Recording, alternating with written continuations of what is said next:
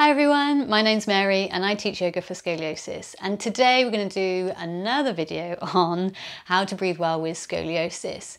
So if you've not seen my other video about breathing in and out through your nose, then go and take a look at that now because it sets the foundation of what we're going to do today.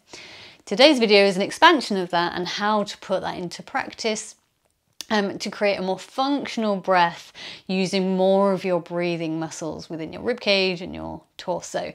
And we're going to use our hands as some proprioceptive feedback, so we're going to be feeling how our body is moving as well.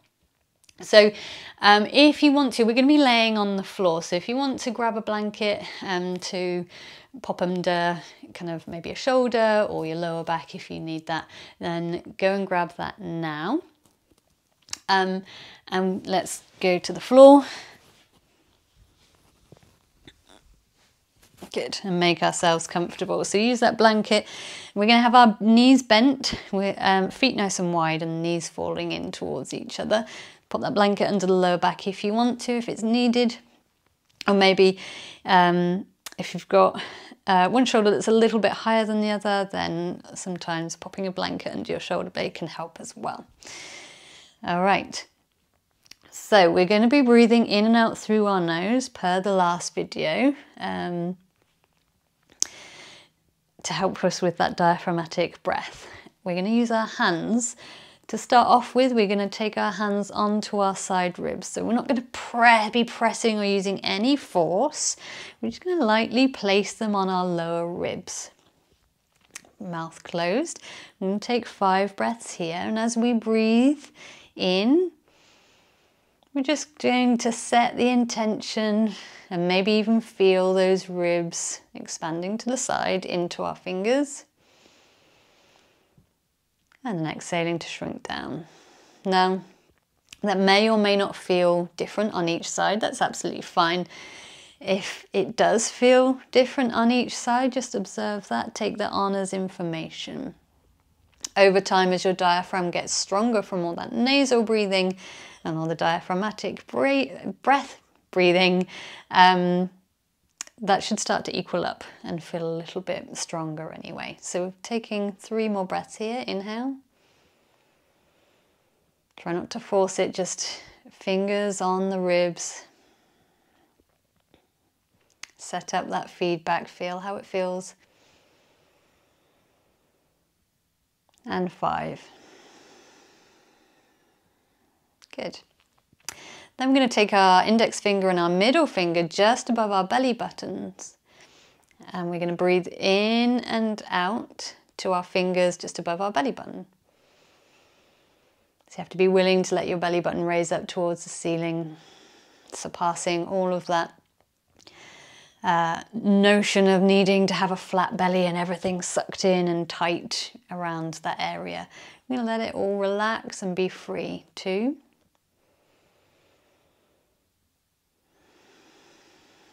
Keep trying to breathe in and out through your nose. 4. So we're not pressing down with the fingers, they're just lightly there. And 5. Next off, we're just going to lightly place our fingers on our heart center or on our sternum, just in between the nipples. Again, no force. Just alert your brain that your fingertips are on your chest and that you want to gently be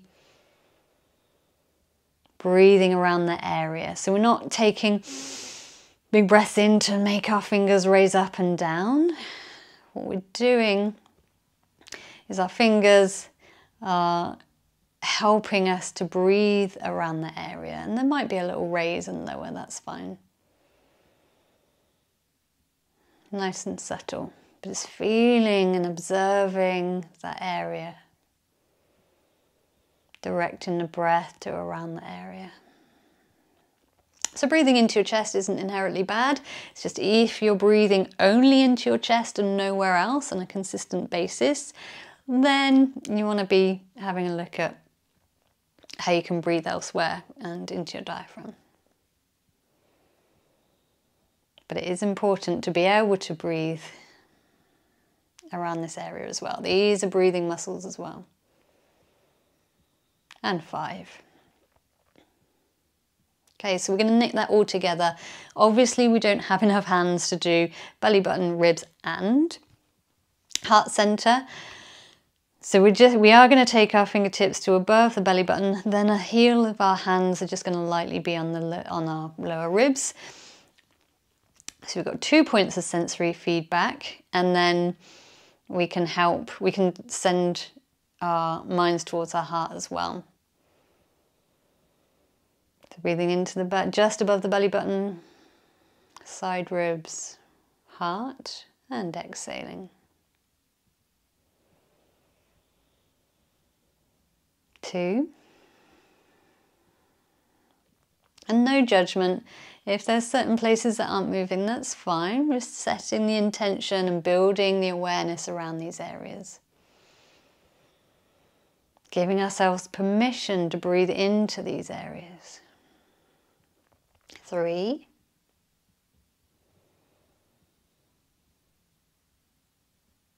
4. And try and make that exhale a little bit longer.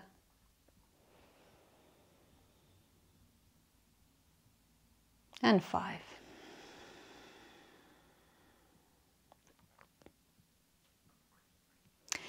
And just relax there. You can move your hands if you want to. You're welcome to come up into sitting.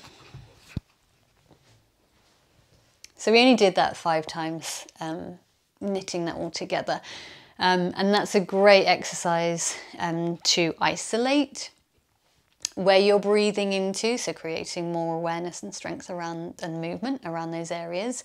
And then ideally, eventually knitting them all together as well, because you don't want to be breathing only into one part and not the other. You want to be using the space of the rib cage, you want to be using the diaphragm, you want to be using the muscles in the upper chest and neck to help you to take that deeper breath. And what you can move on to is breathing in for a certain amount of seconds, and breathing out for a certain amount of seconds. I find that can really help focus my mind. So I would aim for taking about 10 to 20 breaths, depending on how much time you've got, longer if you can. And breathing in for either 3 or 4, and then exhaling, making that exhale a little bit longer, and breathing out for either 5 or 6. So if you're breathing in for 3, breathe out for 5. If you're breathing in for 4 seconds, try and breathe out for 6. You don't want to work to what you are capable of doing without straining and holding the breath. So 4 and 6 are too much. Take it down to 3 and 5. It's fine. You'll find that you'll be able to increase that over time anyway. So make sure you do that in and out through your nose. Take a few minutes in the morning or in the evening to touch base with your breath and where you're breathing into, and that will help build the habit for the rest of the day as well. And then you can do it, you'll start to do it throughout the day and work those breathing muscles, which sets the tone for your posture and your mental health as well. Breathing affects everything. Yeah, so see if you can do that practice as much as you can to bring that into more habitual breathing. So that was breathing well with scoliosis. If you have any questions, as always, pop them in the comments below and I'll try and answer them. And I hope that helps, and I will see you all soon.